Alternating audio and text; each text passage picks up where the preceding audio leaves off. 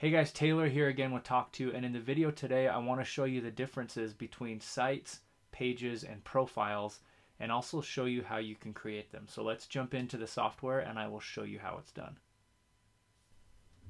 Alright, so when you sign up for an account with tawk.to, you can add an unlimited number of properties. Currently there are two types of properties, sites and pages. And in addition, each agent account has one profile. Sites refer to websites that you can add a chat widget to and answer live chats from. Pages refer to the tawk.to hosted pages like tawk.to/hotchili. And when we refer to profiles, we are referring to the personal profiles we provide to each user, like tawk.to/John Doe. Pages are great for users that don't have a website. For example, you may wish to create a page for an eBay listing or online classified advertisement. You can use any name you want for a page as long as it's not already taken. All right, so to add a new site or page, you're going to want to log into the dashboard. That's dashboard.tawk.to. And then once you're in the dashboard, you'll go over to the left and click on this little cog icon. That's the admin section.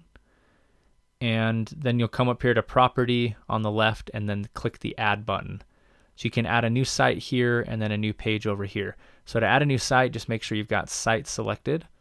And then go ahead and enter the site name. And then for the URL, enter that. And then you'll come down to the bottom right and click create. And if you want to do a page, you'll click on the page option and then type in the page name and then type in the page identifier. And then again, just click the create button. Now to edit your profile, you're going to come and click on the profile icon in the very top left corner of the screen and then click where it says My Profile.